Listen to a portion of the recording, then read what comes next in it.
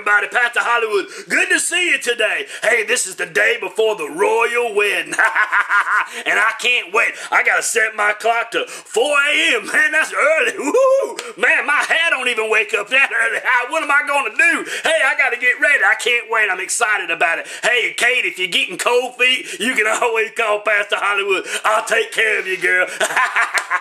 No, you know I'm teasing. I got the most wonderful wife in all the world, man. She rocks my world, and that's what a good woman will do for you. She'll take care of you. She's your helpmate. You know, take care of your woman. Take care of your wife, you know. Hey, God put her in your life so that she could help you and minister to you and encourage you. And remember, she was taken from your rib, not your ankle bone. So she ain't beneath you. She's right there beside you.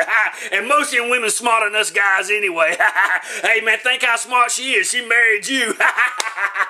Woo! Hey, anyway, I'm excited about the royal wedding. I was reading in Proverbs, the 28th chapter today, that God says that when the righteous are in rule, that the people rejoice, and that the king's eyes can scatter evil. You know, I think that's like that in our nation so many times. It says that when the princes, when there's many princes in a country, man, evil abounds. But with a man of understanding, he can direct the country. You know, our country like that right now. We got so many people in control, man. It's such gridlock. You know, there's Republicans, Democrats, independents, man. There's all kind of crazies out there, man. You know who can straighten this out, Pastor Hollywood? You know, vote for me. No, you better not vote for me. My hair ain't pretty like Donald Trump's. Hey, but I'm prettier than Sarah Palin. Look how smooth that face is. And I got bigger guns.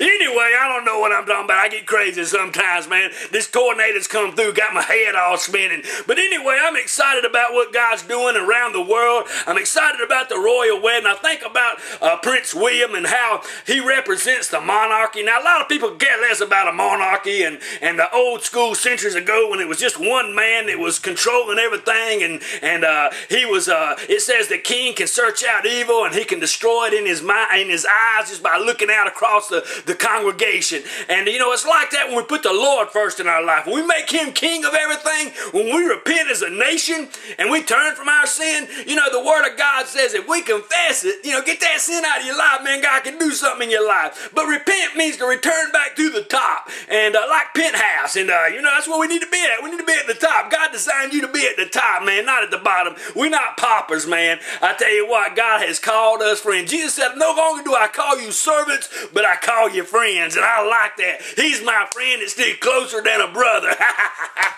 Anyway, when your life is right, man, and you confess all that sin, get it out of your life, man, things are good in your life, man. You ain't got to worry about lying, stealing, cheating, you know, always conniving and doing things. Just do the right thing and God will bless your life. Hey, and I believe Prince William going to do the right thing by Kate. Pray for marriages around the world, that God will touch people's lives, that people will become families again, that people will stand up for one another, that people will put God back in their lives, that God will put, that people put God back in their nation, man, and put him first. And when we do that, man, it's going to be good, man. Hey, why wouldn't you want to serve God, man? He gives you love, he gives you joy, he gives you peace, man. And I mean, who don't want that, man? That means more than money. So, hey, I'm excited about the royal wedding. I'm excited about our nation coming back to the Lord, man. I believe that. I'm not a one that's a pessimist. You know, I believe in being very optimistic, and I believe that we can speak faith and God can change people's lives. So, hey, this is Pastor Hollywood saying, hey, I'm a pastor in the world, living for the world, and sometimes I'm like the world, but you know you love me, and I love you. Have a great day, and read the Word of God. It'll change your life.